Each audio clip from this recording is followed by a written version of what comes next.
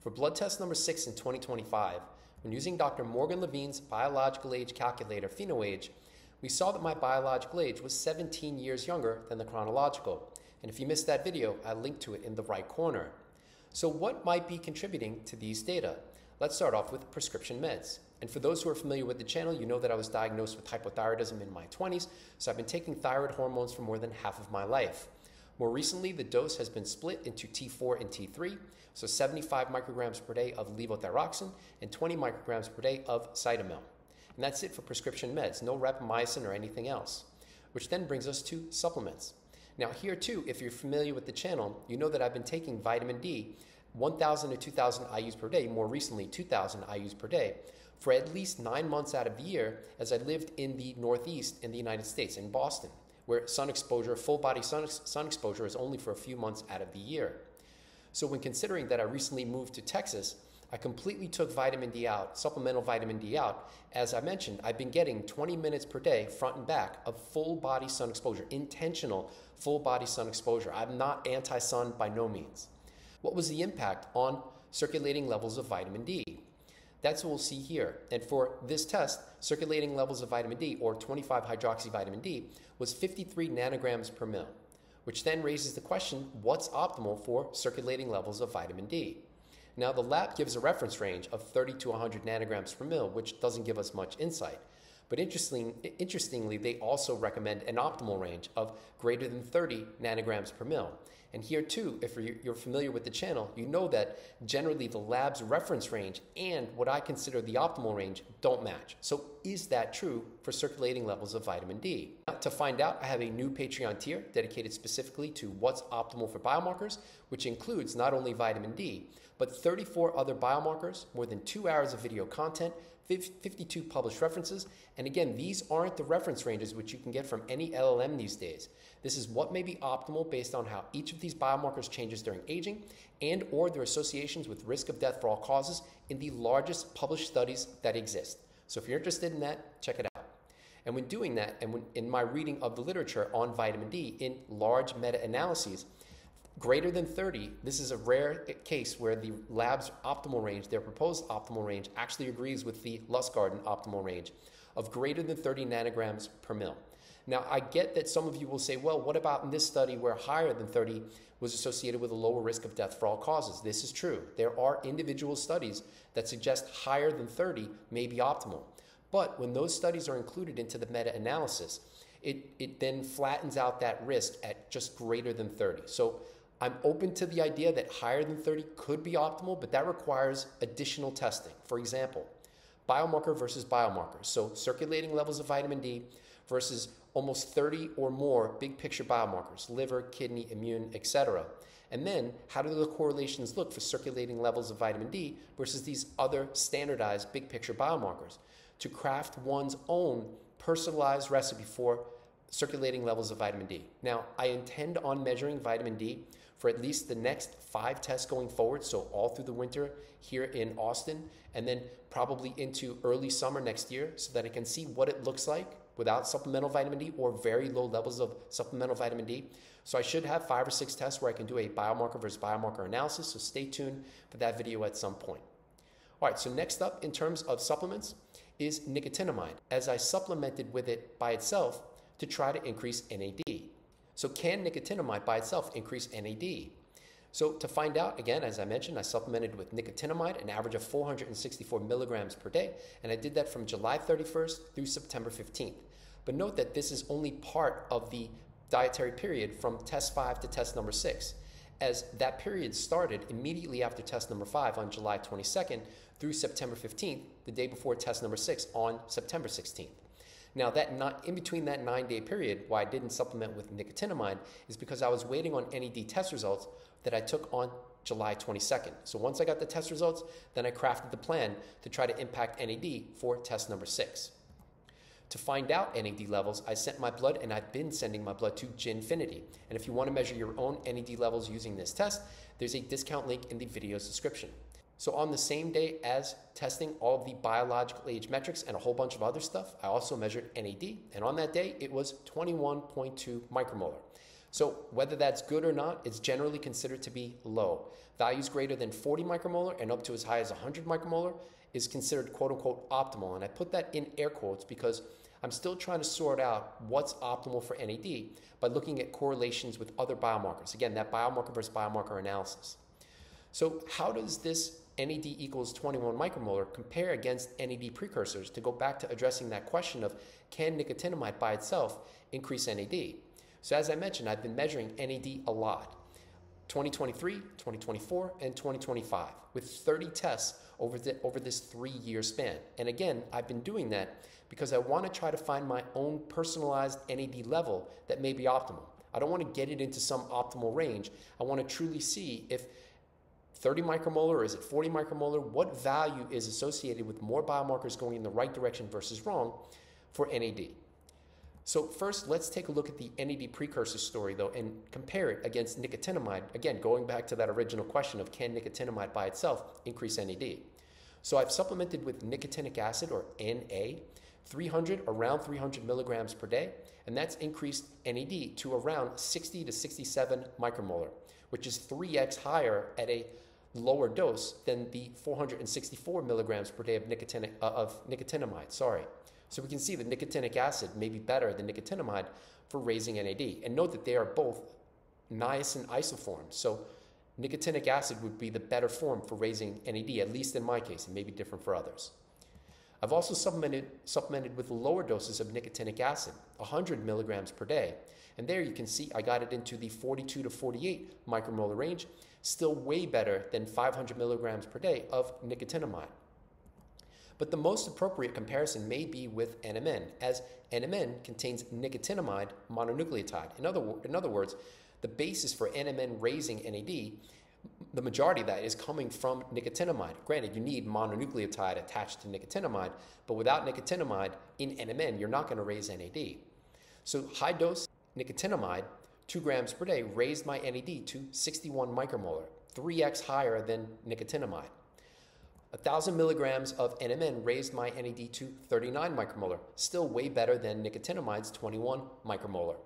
But the most appropriate comparison would be low-dose NMN, 300 milligrams per day, which led to an NAD level of 25 micromolar. So what we can see from these 30 tests is not just that nicotinic acid is better than nicotinamide in terms of raising NAD, but that 500 milligrams per day of nicotinamide was a bit worse than 300 milligrams per day of NMN in terms of NAD. Now that's one way to look at it. The other is maybe 25 versus 21 micromolar really isn't a big difference. Nonetheless, both are on the lower side, and I clearly have easier ways to raise NAD levels. On the other hand, when considering that the test before this in August, NAD levels were about 15 micromolar, I may have gotten a small NAD jump of about 6 micromolar by supplementing with nicotinamide. So nicotinamide by itself may not be useless in terms of raising NAD, but a 6 micromolar bump, maybe not that big of a deal, especially considering I've had values as high as 67 micromolar. All right, so I'm also taking supplements aimed at homocysteine reduction.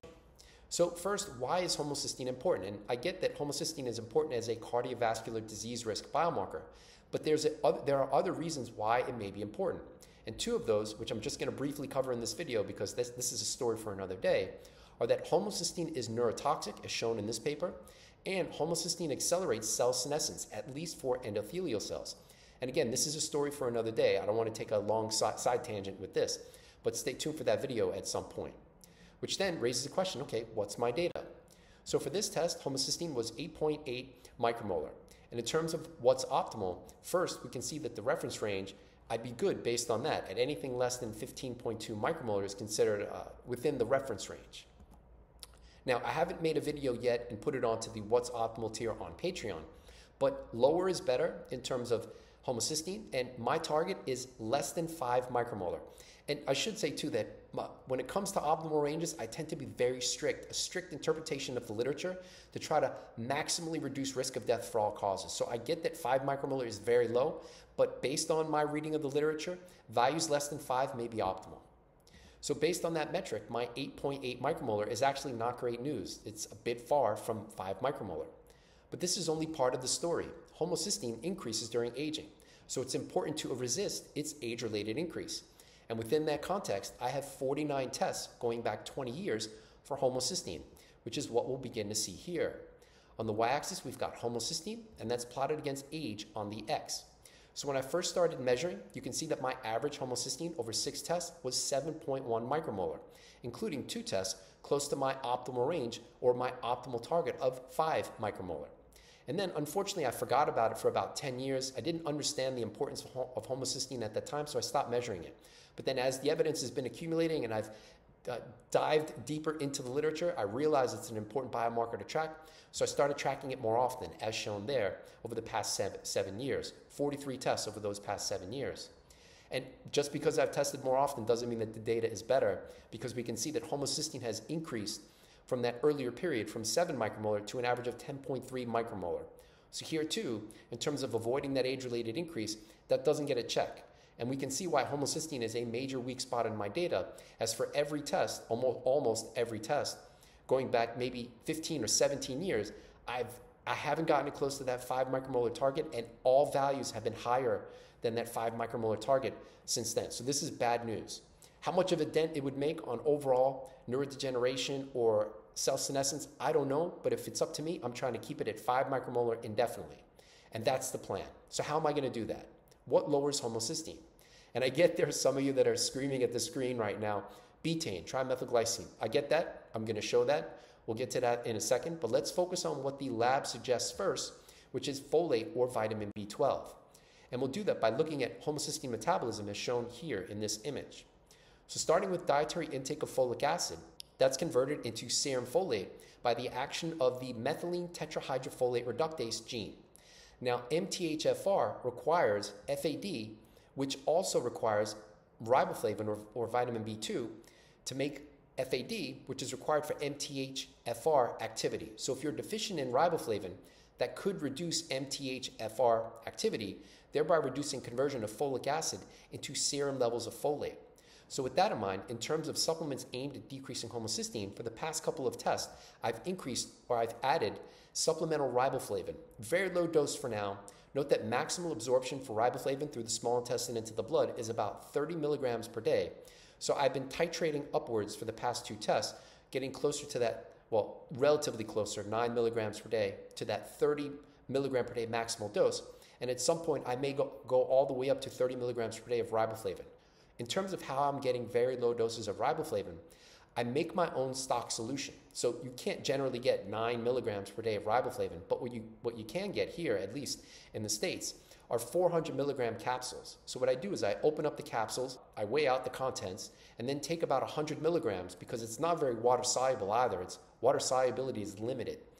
But we can dissolve about 100 milligrams of riboflavin in 1 liter, which is its limit for water solubility. So that's what I've been doing. And if anybody wants to see that video, I'll put riboflavin in the pinned comment and just upvote it if you're interested in seeing me make a stock solution of riboflavin. All right, so then serum levels of folate combined with vitamin B2 and then convert homocysteine into methionine via the action of methionine synthase. So with that in mind, I've been supplementing also with methyl B12 and methylfolate, but also vitamin B6, which is a part of that tri-supplement stack. That's 1 pill.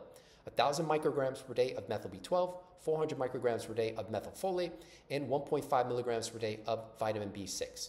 So that's the main pathway that the lab report suggests to lower homocysteine. And in my case, vitamin B12 is significantly correlated with lower homocysteine, but it's only about a 10% effect. So if my average is 10 and that gets me to 9, it's still not that big of a deal. Now, going back to the betaine story, now we can see that betaine is involved in homocysteine metabolism, where it combines with homocysteine, thereby converting it into methionine and dimethylglycine. Now, I should mention that I've tried high-dose betaine in the past, 4 grams per day, and it didn't make a dent on homocysteine. But what I may have been missing was zinc. Dietary intake of zinc, my dietary intake, has always been close to the RDA, which I assumed was fine. But when considering that the BHMT, or betaine homocysteine methyltransferase protein, converts homocysteine into methionine, if zinc is low, as that is required for BHMT activity, then BHMT activity will be low, and the conversion of homocysteine into methionine will be low, thereby leading to an accumulation of homocysteine. So one can take betaine and still not see their homocysteine go down, as it's been in my case in the past. So with that in mind, for this test, I supplemented with 1.4, an average of 1.4 grams per day of betaine. And I should mention there too, I'm not weighing out 1.4 grams every day. I'm making a stock solution where I'm dissolving a certain amount in about a liter of water and then drinking a small aliquot of that every day. And then I'm also supplementing with zinc, 15 milligrams per day. So which part of this story is related to reducing my homocysteine to close to its lowest level over about the past 2 years, 8.8 micromolar? I'm not yet sure if it's the methyl B12 and folate story or if it's the zinc and betaine story, but to test that, as a heads up for test number 7, I've taken out the B12 and folate for the next test and increased betaine up to around 5 to 6 grams per day. So we'll see if that's driving the homocysteine going down in my case. Now note that there's a third way we can potentially lower homocysteine, and that's by serine, the amino acid serine plus vitamin B6. And I should say that I'm not paying too much attention to that pathway in this video because there too, I've tried it. I've worked my way up to 6 grams per day of serine in combination with vitamin B6, and it didn't make a dent at all to homocysteine. I'm currently focused on the other ways to potentially reduce it, folate B12 and betaine, rather than serine plus vitamin B6, which converts homocysteine into cystathionine.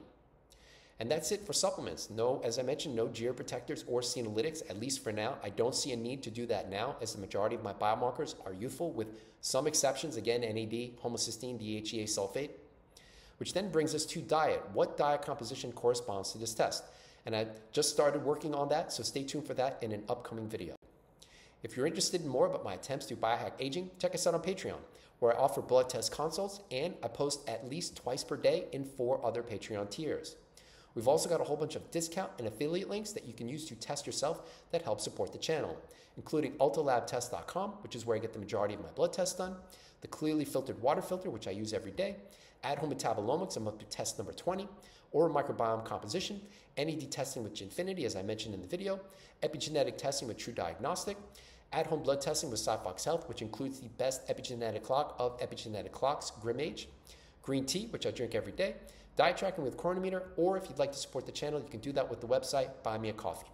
We've also got merch, including Data is my North Star, Figuring Stuff Out is my drug, which I've got on here, and the ConquerAging or Diet Trying logo, as shown there.